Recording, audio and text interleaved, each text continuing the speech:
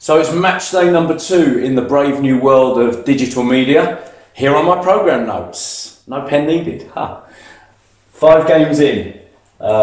Top 10 sides throughout. Forest Green, Plymouth, Northampton, Colchester. And 3 goals conceded in the league, just the one scored.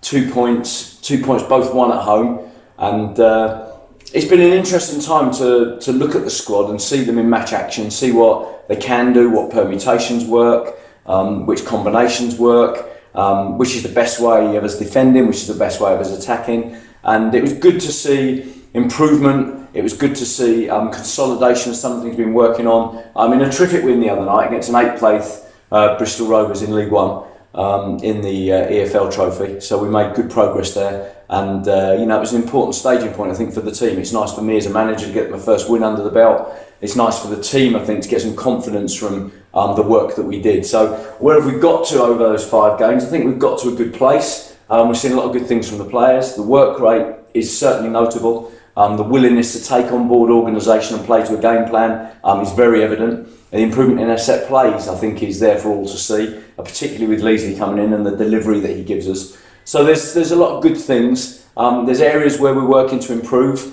I've got the players working to a specific game plan in possession of the ball, specific game plans out of possession of the ball, and they seem to be enjoying the way they're being asked to play, and certainly the results that they're picking up don't reflect the performances overall.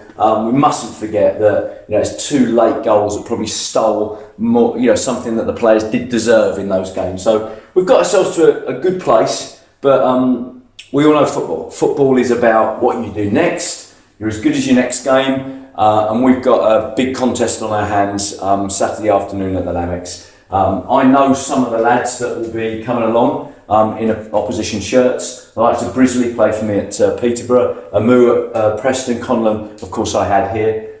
Their players are well-known attacking players. Joycey in the middle of the park, who's a good ball retainer, a good ball mover. Pope, Cullen, Worrell, all dangerous players on their day in League Two. And the likes of Atkinson, Legg, Montano, build up a picture of a squad that needs beating. From our point of view, we know we need to go from strength to strength. We've put in a performance that's beaten a League One side on Tuesday night, Wednesday night. We now need to move on from that.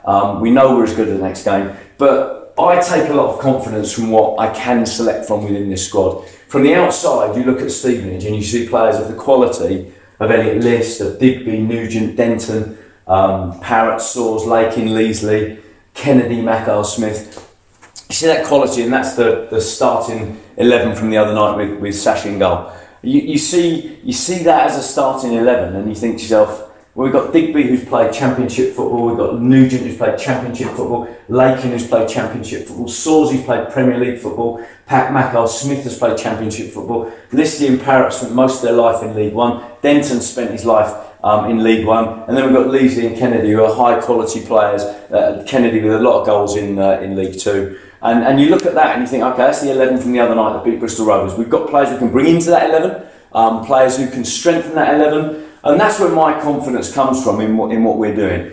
We've done good things, we've made improvements, we're as good as the next game, we know that, we know we've got to go from strength to strength, we're determined to make sure that getting off the bottoms of the start, that we start to climb from there. We've got it all to do, but we're at home, and Stevenage at home is always a dangerous proposition. Now, let me pick tomorrow's team.